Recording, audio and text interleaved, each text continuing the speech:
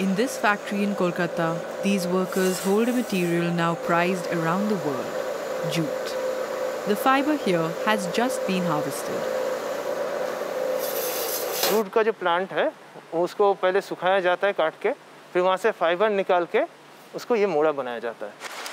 This establishment has been transforming jute fiber into yarn and then into textile since 1877. It's then sold for the manufacture of industrial bags intended for the Indian domestic market. But today, the function of this factory is about to take a new turn. Market অনেক change হয়েছে. আগে আমাদের শুধু local buyer ছিল, আর local customer ছিল. এখন foreign buyer এসেছে. এখন আমাদের প্রতি মাসে 20টা মিনিমাম 20 কন্টেইনারস যায় এক্সপোর্টের পারপাসে.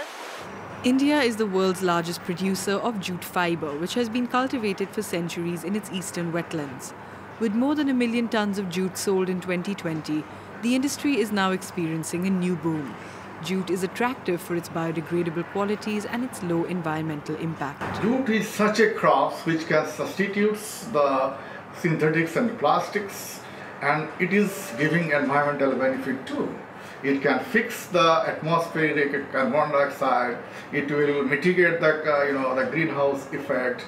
It is really gold.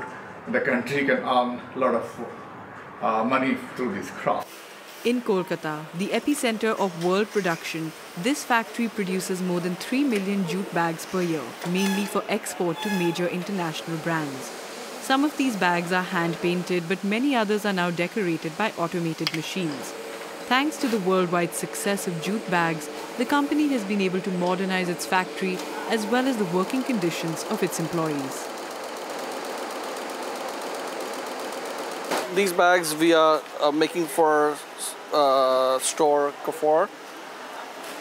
A lot of companies here in India are expanding their capacities, modernizing their plant.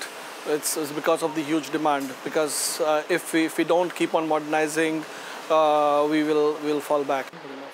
By 2024, the jute bag market could be worth 2.5 billion euros and may even become a viable alternative to plastic.